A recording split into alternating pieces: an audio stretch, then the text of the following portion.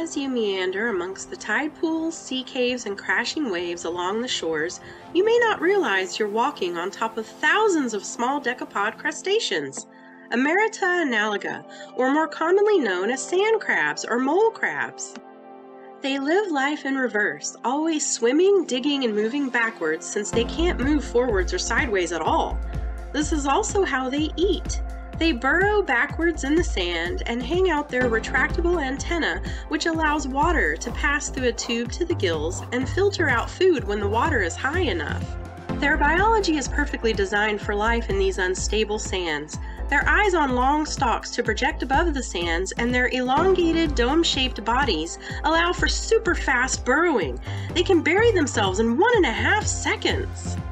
Females are almost twice as large as the males and can be seen with an orange egg mass on her underside during mating season, when she can lay up to 45,000 eggs every month.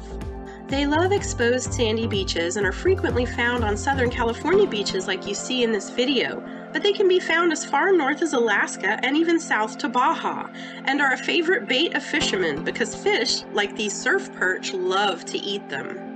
Sand crabs occasionally molt, which is why you see so many of their shells or exoskeletons on the beaches, but you'll also see their remnants being picked over by scavengers like these tiny commando isopods, cousin to the roly-polies or pillbugs you see in your yard. But isopods and bait fishermen aren't the only creatures that love to snap up these sand crabs. These snowy egrets love to hunt around for them as well.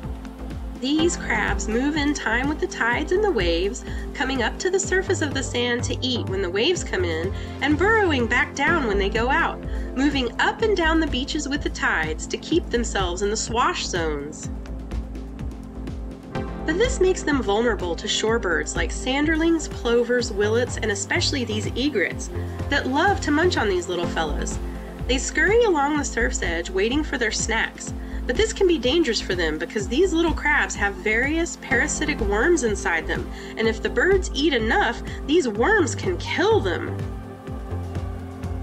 So next time you find yourself on the beach, have fun watching the birds and see if you can dig up some of these delightful backwards beach wonders.